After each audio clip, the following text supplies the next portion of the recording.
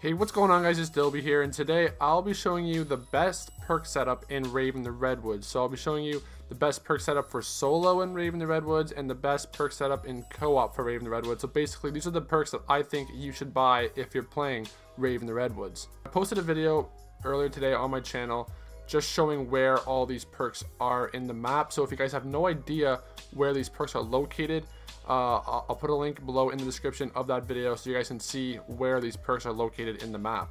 But without further ado, let's get started. So if you're playing solo, you must get Up and Adams, aka Quick Revive. You can find this in the main room. Up and Adams is located just outside the cabin right here. If you're playing solo, you must get Up and Adams. It's the most important perk. If you're not playing solo, then I recommend you don't get Up and Adams just because there are better perks out there for you to get. But if you're playing solo, I recommend you get Up and Adams.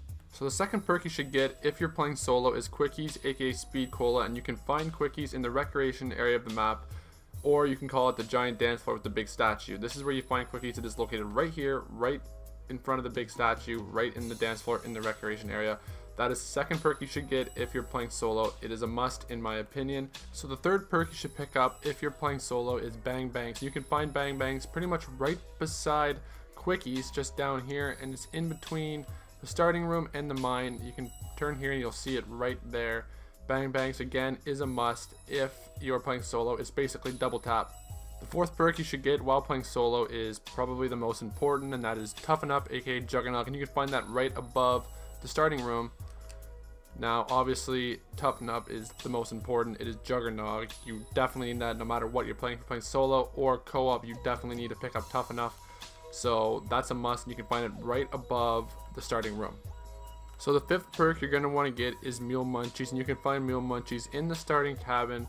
So basically it's not exactly the starting room, but it's right beside the starting room. Here's the starting room right here. You'll then come here and this door will open when you turn on power, and you'll see Mule Munchies right there, and that is the fifth and final perk you are going to need if you are playing solo. So that's the 5 perks you're going to want to get when playing solo. So when you're playing solo, you're going to want to get Toughen Up, Up and Adams, Quickies, Bang Bangs, and Mule Munchies. Now if you're playing co-op, you're basically going to get the same thing, just replace Up and Adams with a perk like Slappy Taffy or Bomb Stoppers. Now again, this is all just my opinion. So in my opinion, if I was playing solo, I would get Up and Adams, Toughen Up, Mule Munchies, Quickies, and Bang Bangs. If I'm playing co-op, the same thing. I'll just replace Up and Adams, aka Quick Revive, with Bomb Stoppers, aka PhD Flopper. So there you have it guys, that's all the perks that I think you guys should buy on Rave in the Redwoods. So if you guys enjoyed this video, or if this video helped you out a lot, please leave a like and don't forget to subscribe. There will be a lot more Rave in the Redwood videos coming to my channel. I'm Dilby and I'm out. Peace.